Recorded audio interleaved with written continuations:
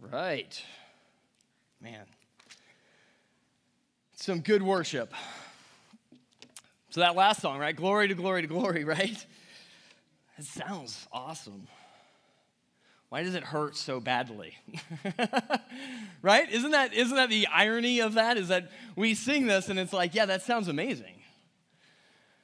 And then we live it and we're like, I don't really want to walk that path. This morning we're going to read a story of a guy named Jephthah. I think that's how you say his name. I don't know. I called him Japheth for the entirety of my life up until I started studying this. So Jephthah is this guy's name. And we're going to be going through Judges chapter 10, 11, and 12, okay? It's okay. It'll be verse by verse. We'll be out by, no. I usually joke, and then I end up going long anyway. So we'll see. But, man, this guy, rough life. And you're like, wow, that sounds horrible. I would not want that life. I mean, and that's the reality, right? We look at that and we go, if God were to present to us our lives, the whole timeline, I think we would all go, man, this is great, right? If we trust in Christ, we go, this is great, because we know where the end is. And this is why we all watch movies, because generally speaking, I think I've watched like one or two where you're like, wow, I didn't expect it to end that dark.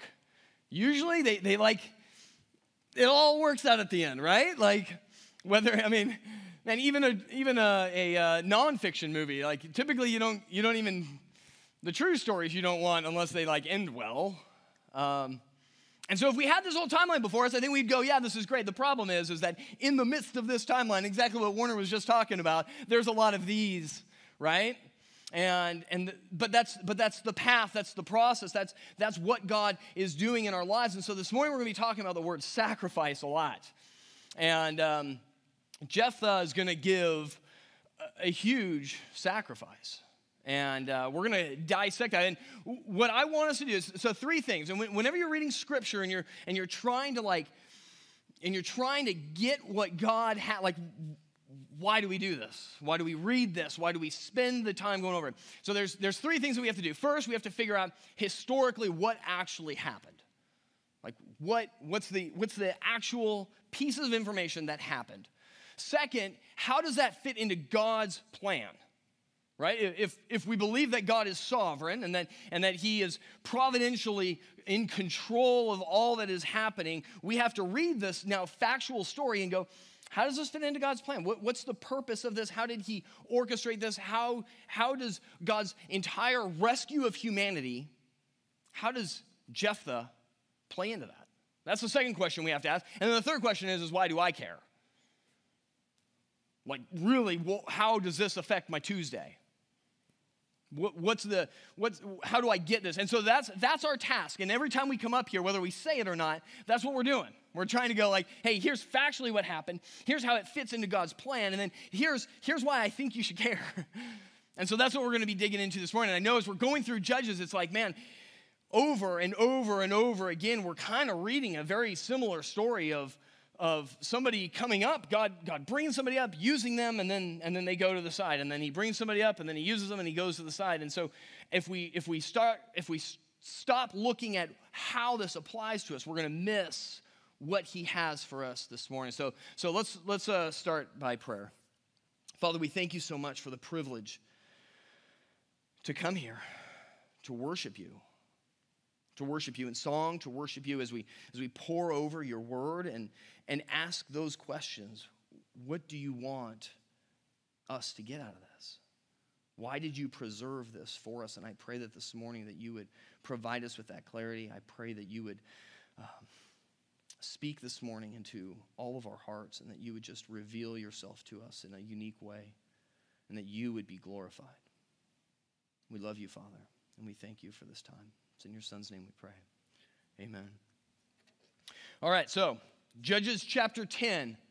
We're just going to start in verse 6, okay? I'm going to jump through some of these things, and I've picked the parts that I think are pertinent, and you can go back and read through it, and I'd encourage you to. But in Judges chapter 10, verse 6, it starts off, and it says, the people of Israel did what was evil in the sight of the Lord, shocker, and served the Baals and the Ashtaroth, the gods of Syria, the gods of Sidon, the gods of Moab, the gods of the Ammonites, and the gods of the Philistines.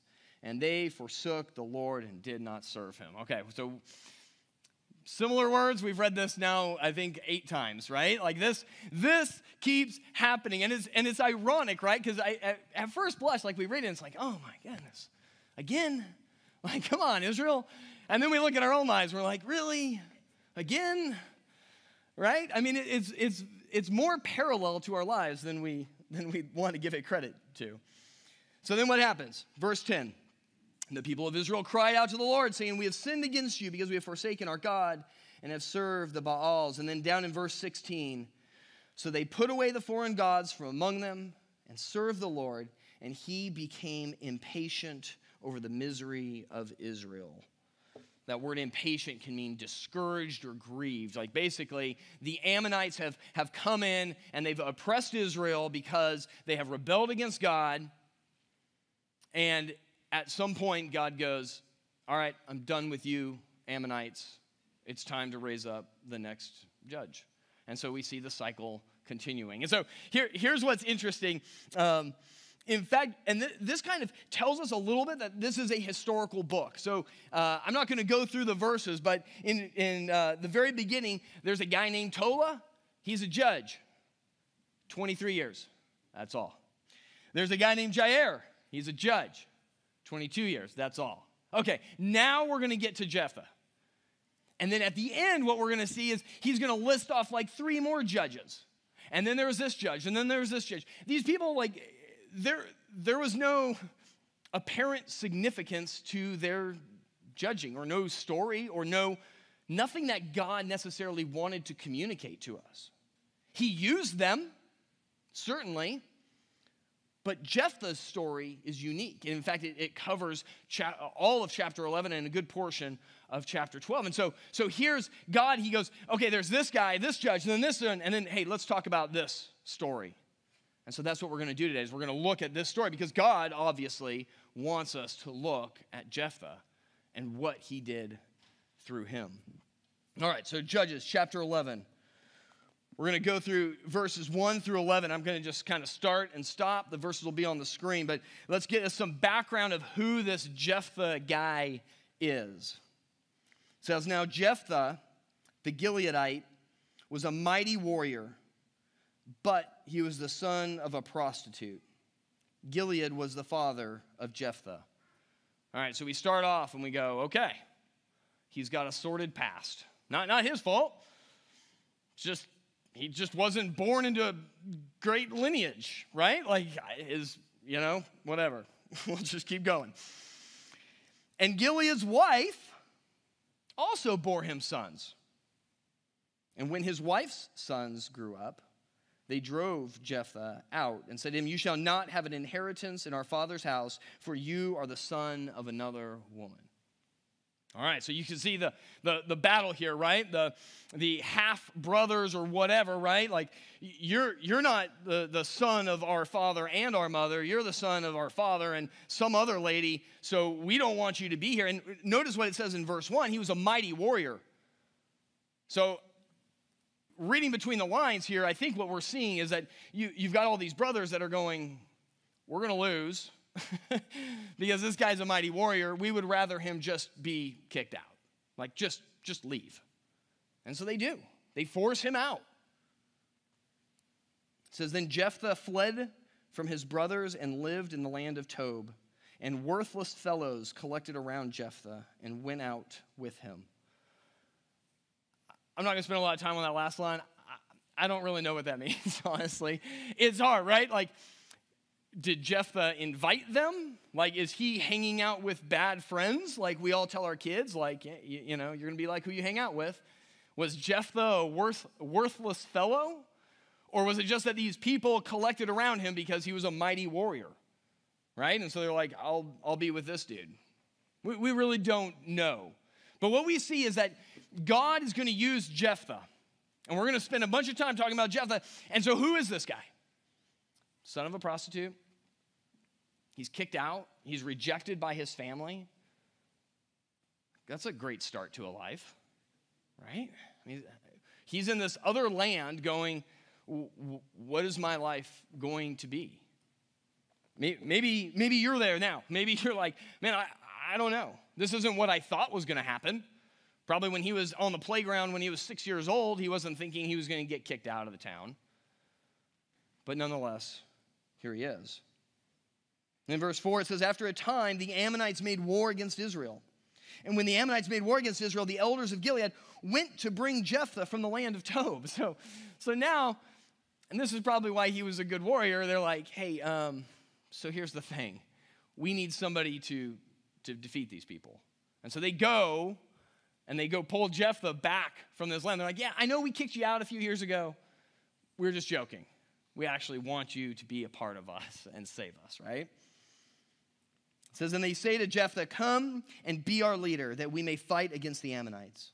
But Jephthah said to the elders of Gilead, did you not hate me and drive me out of my father's house? Why have you come to me now when you are in distress? And the elders of Gilead said to Jephthah, that is why we have turned to you now. They don't even answer the question. It's pretty interesting. Like, that's why we turn to you, that you may go with us and fight against the Ammonites and be our head over all the inhabitants of Gilead. Jephthah said to the elders of Gilead, if you bring me home again to fight against the Ammonites, and the Lord gives them over to me, I will be your head. And so what does he do? He's like, this is an opportunity. He's like, I'm going to be brought back into the fold. I'm no longer the black sheep. You get brought back in. This is great. This might have been something that Jephthah had been dreaming about and praying about and going, man, wouldn't it be great if I could go back to my homeland? We don't know, but I would presume that those would be his thoughts. And it says in verse 10, and the elders of Gilead said to Jephthah, the Lord will be witness between us if you do not do as you say. So Jephthah went with the elders of Gilead, and the people made him head and leader over them. And Jephthah spoke all his words before the Lord at Mizpah.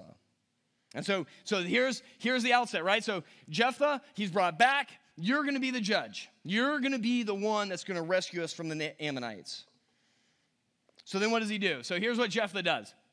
He goes to the Ammonites, and he basically pleads the case for Israel. He goes full politics, right? Like he doesn't go with a sword right away. He goes and just tries to rationalize with them. And he says in verse 12, then Jephthah sent messengers to the king of Ammonites and said, what do you have against me that you have come to fight against my land? And the king of the Ammonites answered the messengers of Jephthah, because Israel, on coming up from Egypt, took away my land from the Arnon to the Jabbok and to the Jordan. Now, therefore, restore it peaceably. And so he goes on. And if you want to go back, you can write in your Bibles. It's Numbers chapter 21, and it is. I mean, like, Israel's like, hey, can we just travel through your land? And they're like, no. And they're like, okay, we'll go around. And then they, like, attack them. And so really, like, there's actually a little bit of innocence here on Israel's part. And Jephthah's, like, really pleading the case for Israel, going, hey, I don't want war. Like, let's settle this peaceably. Well, it doesn't happen. And so then we get to verse 29. Chapter 11, verse 29. It says, then the Spirit of the Lord was upon Jephthah, and he passed through Gilead and Manasseh and passed on to Mizpah of Gilead. And from Mizpah of Gilead, he passed on to the Ammonites. And he goes, and he's going to go defeat them. And this is, so the Spirit of the Lord comes on Jephthah, and he's like, all right, it's game time. I'm a mighty warrior. I didn't think that this is where my life was going to be, but here we go, right? And then look at what it says in verse 30 and 31. So here's Jephthah. He's on his way out, and it says, and Jephthah made a vow to the Lord. You ready for this?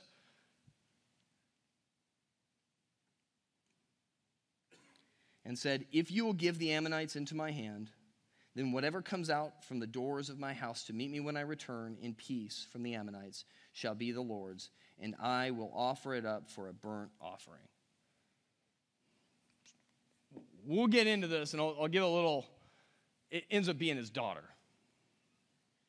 So now he's like, oh, I didn't really expect that. But right here, at this point in time, the Spirit of the Lord is upon Jephthah. And he goes out and he makes a vow to God. I will tell you, scholars are split on what this vow. Was this an if-then statement? Was Jephthah saying, God, if you do this, then I will do this. Or if I do this, then you will do this. Like, is he trying to bind God into a contract? Or is he just promising to God? Like genuinely saying, in faith, I'm going to offer a sacrifice. Like this is all part of it. And I want to show my faithfulness to you and offer a sacrifice. So that's the debate. So in normal fashion, what do? We let Scripture interpret Scripture. That's the easiest way to do it instead of conjecture, right? So Hebrews chapter 11, verse 32. And what more shall I say? We just went through Hebrews, right? And the author of Hebrews is listing off all these people of faith, all these people who messed up, definitely, but still had faith. And it says, and what more shall I say? For time would fail me to tell of Gideon, Barak, Samson, Jephthah, David and Samuel and the prophets, who through faith conquered kingdoms, enforced justice, obtained promises, stopped the mouths of lions, quenched the power of fire, escaped the edge of the sword, were made strong out of weakness, became mighty in war, put foreign armies to flight. And so when I read that, I go, man, I don't think Jephthah, I don't think that was a bad vow. I think he's in faith saying, man, this is what I'm going to do. I'm going to offer you a sacrifice when I come back. And I don't think he expected that to be his daughter, just to be really clear. I think he was expecting to give a sacrifice, but I think he was expecting the sacrifice to be something that was, reasonable. Something that he could kind of give as a thank you to God. Like, hey, thanks for working all this out. Thanks for rescuing me, for bringing me back. And so what does God do? He answers it. He allows Jephthah to kill the Ammonites. And in verse 34 it says, then Jephthah came to his home at Mizpah, and behold, his daughter came out to meet him with tambourines and with dances. She's celebrating because he won. This is great. They get to go home. Like this was a great high, right? Warren was just talking about this. Great high. Everything is right in the world. Son of a prostitute, doesn't matter anymore. Kicked out of the land, doesn't matter anymore. He has been effectively redeemed and brought back into Israel. He's won. All is great. And then it says, she was his only child. Besides her, he had neither son nor daughter.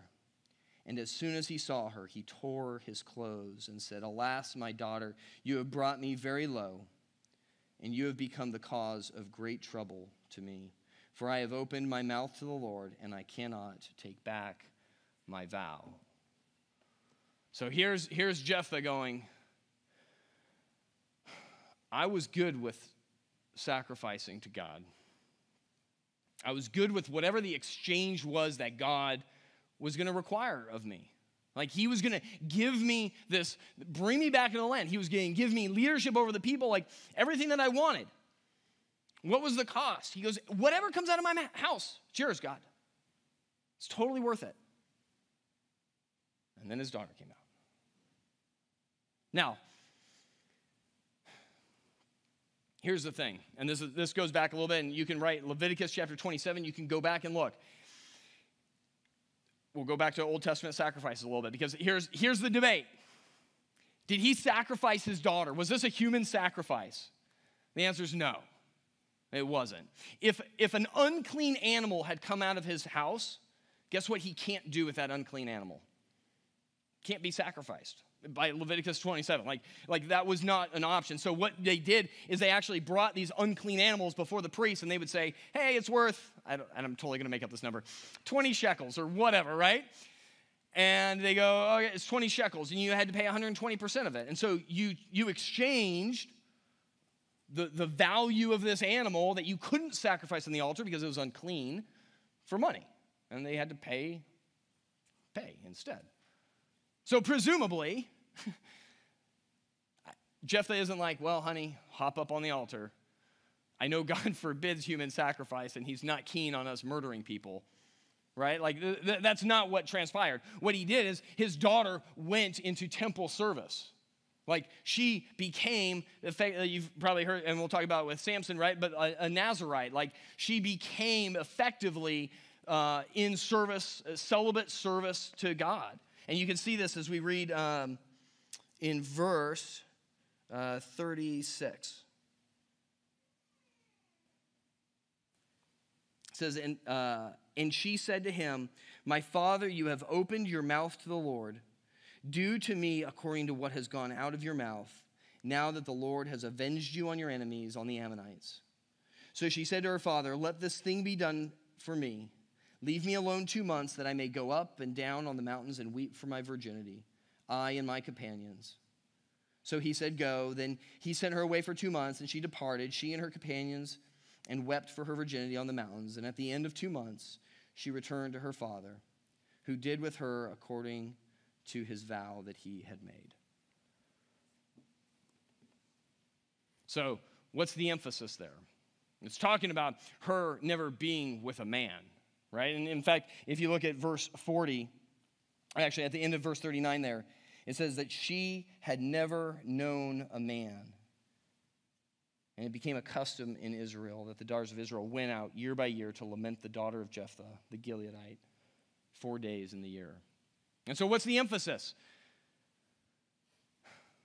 She went to serve in the temple.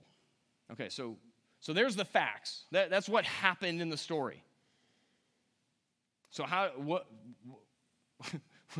do we do with that, right? I don't think any of us have ever made a vow that sounds or looks anything similar to that. But I think the attitude or the idea and the struggle that Jephthah had was probably real, right? When he comes back and he goes from this high place to this very low, he goes, man, honey, that's not what I wanted to have come out of my house. That's not, I was willing to sacrifice something for God, but I kind of was hoping it was a little bit smaller. Does that sound familiar? Isn't that kind of how we operate? Like, I'm willing to give God, like, anything and everything. It's just not everything. And not that thing, or that one, or that. Don't touch that. That's how we live, right? And what does God do? God goes, he calls his bluff. He's like, how about the thing that you want most? Here's why. What did his daughter, and it was very clear, it says, she's his only child. There's an emphasis here. He's not going to have any kids. No more lineage. His line ends. That was a really big deal. There was not going to be a son or a grandson or the whatever the last name of Jephthah was. There's not going to be any lineage of that. He's going to be cut off. And his daughter also, who, oh, by the way, arguably has a little bit more faith than I would argue Jephthah does. Because she's like, whatever you said, Dad, I'm game. If you said that to God, whatever you need to do. She didn't even make the vow. But she's like, cut off. That was a big, big deal, especially to somebody who came from the son of a prostitute and got kicked out of the land and got rejected by his people, right? Like this idea of a heritage, especially as the king and like leader, not king, but judge, right? And being the leader going, I want my lineage to continue. Like this is a good thing. And you go, well, God, I thought that's what you were giving me. You were bringing me back into the land so I could be ruler. And then I had my daughter and I thought that's what this deal was. And God goes, no, never said that. You actually are the one that made the vow. And so what do we see here? Like we see this sacrifice is huge. Huge. Don't worry, girls. not planning on making a vow like that. We laugh. But, I mean, that's a real question. What does God ask us to sacrifice and why? What was the point of Jephthah's sacrifice? What did he do? He ends up securing peace for 6 years. Then he dies. That's quite the life. This little shimmering time of fame. I mean, like 6 hours? I don't know how long it lasted. But like he went from like, I won, I defeated my enemies, I'm going home, and now it's all lost. Why? Why would God do something like that to Jephthah? Turn to Romans chapter 12, verse 1. Paul writes, I appeal to you, therefore, brothers, by the mercies of God, to present your bodies as a living sacrifice, holy and acceptable to God, which is your spiritual worship.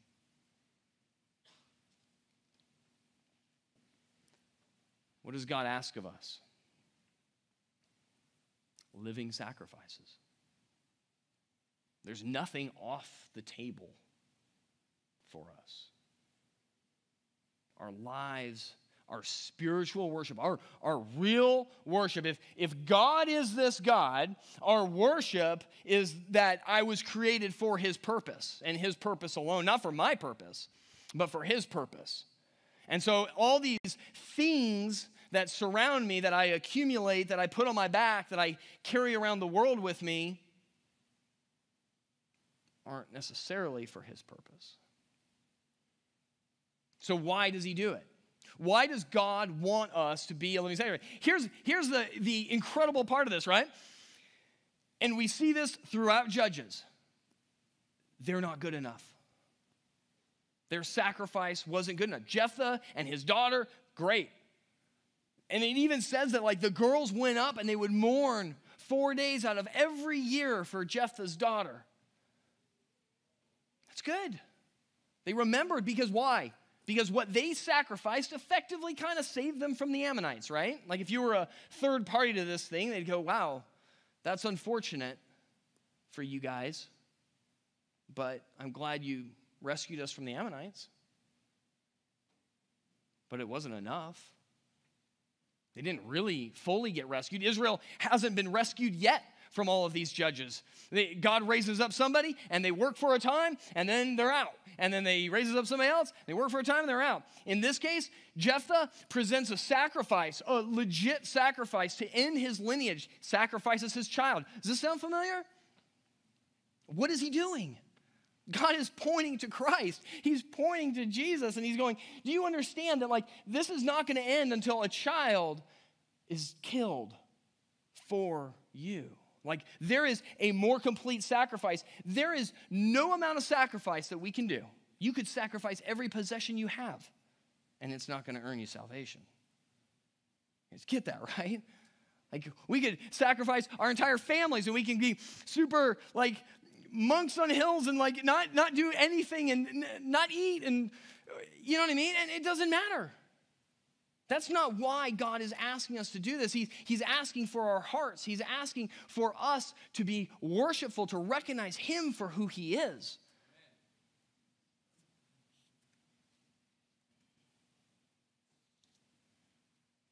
And here's the great irony of this thing. If you look at Judges chapter 12. So here, all of this happens, and then Judges chapter 12, it says, the men of Ephraim were called to arms, and they crossed to Zaphon and said to Jephthah, why did you cross over to fight against the Ammonites and did not call us to go with you? We will burn your house over you with fire. Oh my goodness. Jephthah's like, really? Like, if my sacrifice wasn't enough, now people are angry at me because I didn't call them to join with me. And in fact, the Ephraimites, they actually did this in Judges chapter 8, verse 1. They did the exact same thing. They were just spiteful, hateful people. They were never content. And so here's what Jephthah gets. He gives a sacrifice for all of these people, for all of Israel, overthrows the Ammonites, sacrifices his lineage, sacrifices his daughter, and then they're like, hey, you could have done that a better way. So not only does God call us to sacrifice, sometimes the critique in the sacrifice is challenging too. Oftentimes it's more challenging than the sacrifice itself. Because we want affirmation. we want people to acknowledge what we gave up, right? Jephthah probably would have been great if people were like, man, thanks for giving up your lineage. Every day, just come to me and tell me, remind me of the sacrifice that I gave, because that will help me deal with it. Isn't that kind of how we operate too, right? And so what do? They go, no, actually, we're mad at you, and we're going to burn your house down on you. So how do we apply this, right? So we see this story, right? That we're like, man, this is a sordid story. Challenging. But we see that God is slowly moving, and we're going to see this develop in these next few chapters, is that God is continuing to point towards Christ. He's continuing to use the judges and bring them up and show the inadequacy of humanity. That like there is nobody here that is going to be able to solve your eternal predicament. There's nobody that's going to solve your heart problem minus Jesus Christ. Right? It's the Holy Spirit that changes our affections, our hearts. It's the sacrifice of Jesus, his blood that was poured out on our behalf that secures our salvation. His sacrifice, not our sacrifices. So then, why do we have to sacrifice? Right? If it's Jesus' sacrifice, can I just get like the quick line and I will take not the glory to glory to glory thing, and I'll just ride this and I'll just get the one glory, and I'll have this life a little bit easier? I mean, I'm not the only one that's thinking this, right? Come on. Because that's where I struggle. So there's three reasons. One, and I've kind of already alluded to this, it points to our insufficiency. When we live as living sacrifices, it points to the fact that in Jephthah's life and his daughter's life, like it points to the fact that, like, man, we need a sacrifice. The entire Old Testament, by the way, right? All the sacrifices, all of that was pointing to Christ, pointing to the inadequacy. It doesn't matter how much blood is spilt if it's not God that's doing that on our behalf. I mean, all religions have some sort of sacrifice, right? It's people trying to earn their way to God. Like, man, if I just give you this thing, will you love me more, God? What if I give you this? Will you forgive me then, God? What if I do this? Will you like me? That's what religion is. And that's why Christianity is completely different. That's why the sacrifice of Jesus was God coming to us and giving a sacrifice on our behalf. Like, we didn't even do it. He did it for us. Like, that's why sacrifice is the going word as we think about Christianity. And that's why Paul calls us to live as living sacrifices, to point to Christ. There's a second reason. It redirects our contentment. Man, we like things and people. I just shared this with the men's group a couple weeks ago. Man, like that is, I can say contentment in Christ. I can say those words, but I don't know if I really believe that I feel those words. I want to feel those words. I do, which is the only thing that gives me confidence to know that, that I'm saved, because I'm like, I really want to feel that. But honestly, I'm content because of a lot of other reasons. And maybe that's the same for you, or maybe you're discontent, right? But in either way, what sacrifice does is it points to our contentment is in Christ. It's not in these things that we're carrying in this life with us. Well, I'm happy because I got this house. I'm happy because I got this job. I'm happy because I got this relationship. I'm happy because people like me. I'm happy because of these things. No, our contentment ought to be in Christ. And so what does God do? And that's the path of glory to glory to glory. You see, as we shed these things, what happens? As we get rid of these things, we realize that actually they were giving us this false contentment, a contentment that didn't last. Or maybe we don't voluntarily get rid of them. Maybe God takes them from us, and we go, "Why would you do this? Why would you take that from me?" And he goes, "I'm still here. Aren't I enough?" You see, that's the real hurt, right? That's the real pain that we feel. See, the reality is we all sacrifice. I mean, I can stand up here and we talk about sacrifice, and you're like, "Man, I don't want really to sacrifice anything." But you do. You sacrifice. We all sacrifice. The question is, what do you sacrifice for? I left for a week, and I went down to Miami for my work. I sacrificed my family for a week, right? That's a sacrifice. We don't often question each other when we sacrifice for our work, do we? It's work. I'll be really honest with you guys.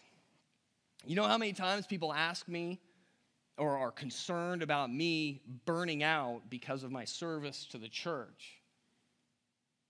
Nobody's asked me if I'm going to get burned out serving in the Air Force. Why? Why? Well, because one, you get money. Right? One is a job. And we don't question each other's work. It's work. You have to work. Right? Or you have to have some sort of income. And so we let people live and we don't question that.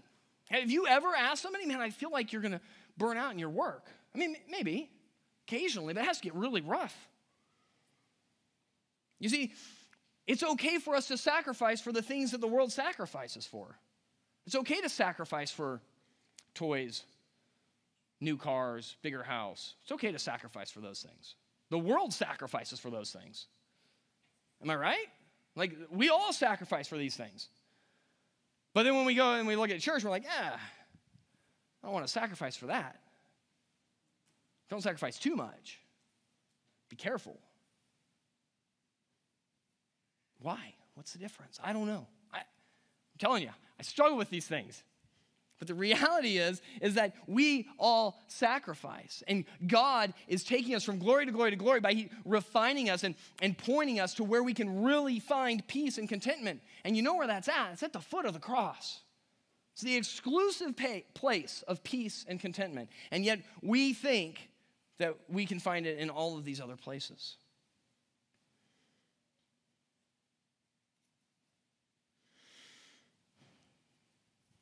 And last, it glorifies God. When we live lives of living sacrifice, people are going to ask you, "Why in the world are you doing that?" Why? That makes no sense. Why would you ever do that? And you have to give an answer.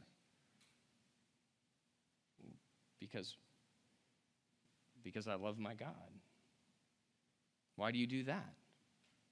Because I love whatever. Fill in the blank, right?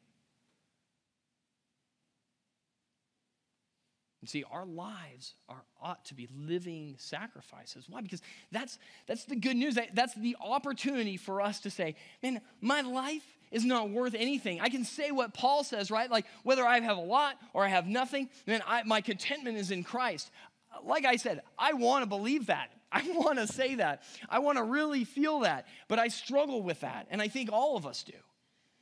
And the reality is that the more often we're talking about this, the more often we're living lives of sacrifice, the more often we're pointing to Christ and we're going, "No, that's the sacrifice that matters. I'm not doing this to earn God's favor. I'm doing this because I love him, because he loves me, because he is faithful.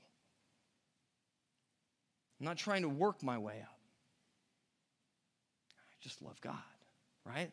That's what we want to say. That's how we want to live. And so when we look back at the story of Jephthah and we go, "Man, God asked a lot of him." A lot. You guys, tomorrow could be it. Could be our last day, right? We don't know. Judges chapter 12, verse 7. Jephthah judged Israel 6 years. Then Jephthah the Gileadite died and was buried in his city in Gilead. Okay, next judge. Why does God, is he just toying with us? See, if we're not careful, that's what we start to think. We're like, man, this doesn't sound like a lot of fun. And see, the reality, though, is that we are put here to glorify God. That's why we were created. And if we have the opportunity to glorify God for 2 months, for 1 day, what a blessing that is. And some of you maybe are like, I highly suspect that, or I highly doubt that. Like, that doesn't sound good. Jephthah, his daughter saw his faith, and she had faith. And these girls that went up and thought about this and mourned for her, thought about that sacrifice. There's an impression that we live, it's not about building stuff. It's not about things. It's about relationships. And it's about being able to love others well and to point to Christ. And if God gives us 1 day on this earth to be able to do that, that's a blessing. And if he gives us an opportunity to sacrifice and to find contentment in him, God, I want that more than anything. I don't want the sacrifice, but I want the contentment. Let me pray.